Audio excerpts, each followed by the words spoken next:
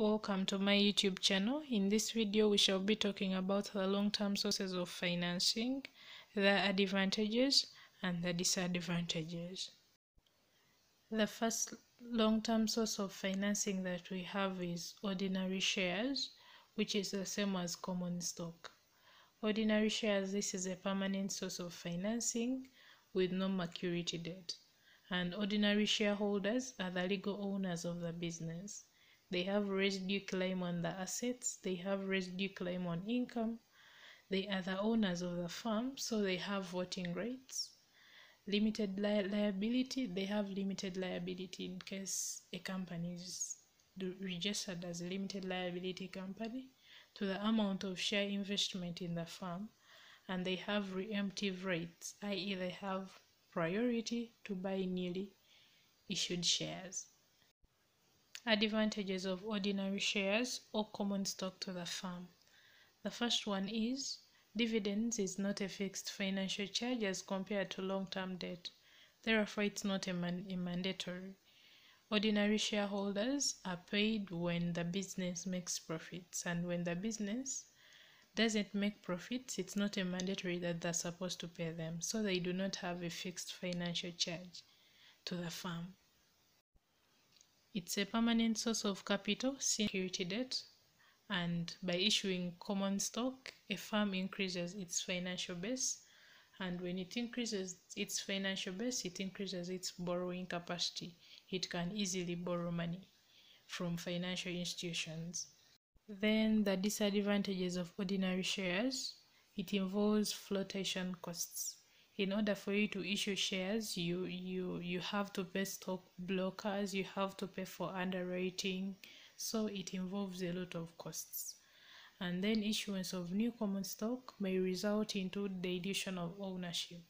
When you have many shareholders, you will have dilute ownership, like you have many people who have control over the business, so there will be dilution of ownership of the firm.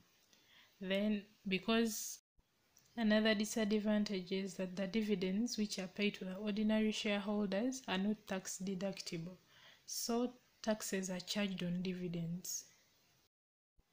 Another long-term source of financing to the business is preference shares. Preference shares refers to those shares which have a preferential rate both on payment of dividends and return of capital compared to the ordinary shares. Like when they are paying dividends, they first pay the preference shareholders before paying the ordinary shareholders. Advantages of preference shares to the firm. The first one is that dividends are mandatory, but non-payment may lead to liquidation like bonds. They do not participate in extra dividends in good years because their payment of dividends is fixed. Whether the company has made profits or not, they're supposed to pay them dividends.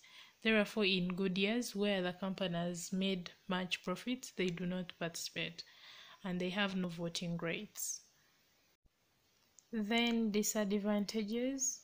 The cost of preference shares is higher than the cost of bonds since they're risky and dividends are not tax deductible, so they have a higher cost.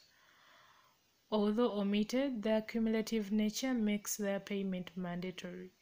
So for preference shares, payment of dividends is mandatory, which is a disadvantage to the firm, especially in years where the firm hasn't made any profits. And preference shares have maturity dates, unlike ordinary shares. So it's a less permanent source of finance since it can be redeemed. Another long-term source of financing to the business, we have a bond. A bond is an instrument of indebtedness of the bond issuer to the bondholder. It shows that the bond issuer is demanding the bondholder. And advantages of bonds to the firm. The first one, bondholders have no voting rights. Then bondholders do not participate in extra profits of the firm since their payments are fixed, so they do not participate in extra profits of the firm. And since bondholders perceive less risk, they attach a lower required rate of return. Bonds are less risky, so they require a lower rate of return. Then they are less expensive than any other source of finance because interest is tax deductible. A bond is like a loan, so their interest is tax deductible, so they are less expensive and they involve no flotation costs. Then the disadvantages of bonds. Bond obligations are paid irrespective of whether the company has made profits or not. And bondholders can also restrict covenants, e.g. they can restrict further borrowing of the firm. They can determine the use of an asset. Another long-term source of financing to the business is lease financing. Lease financing is a contractual relationship between the lessor and the lessee. The lessor is the landlord and the lessee is the user or the tenant. It's also another source of financing to the business. Advantages of lease financing. Lease financing is like renting. You lease something for some period, then when you're done, you return it back, or you can decide to buy it forever. One advantage is that it can be of a great advantage where the initial outlays are high, hence it reduces on the outflow of cash.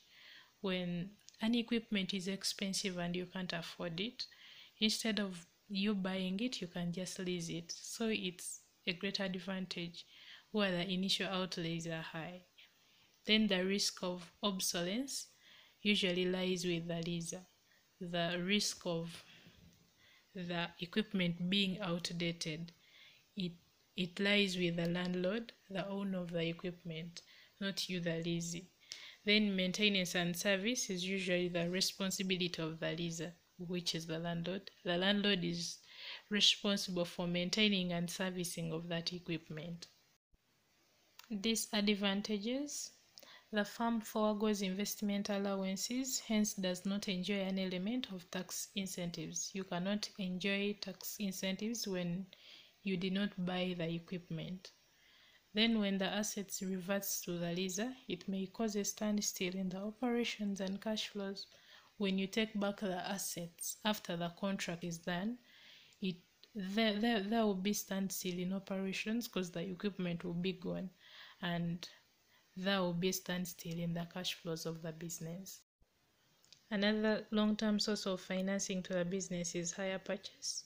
Hire purchase is where an equipment is bought on an installment basis, and transfer of property is done on payment of the last installment. The last long-term source of financing is business angels. Business angels are the investors, people who come guide. You don't know them, they don't know you, you're not family, but they invest in your business with the aim of getting financial gains in the future. Those are called business angels. They're also a source of financing to the business.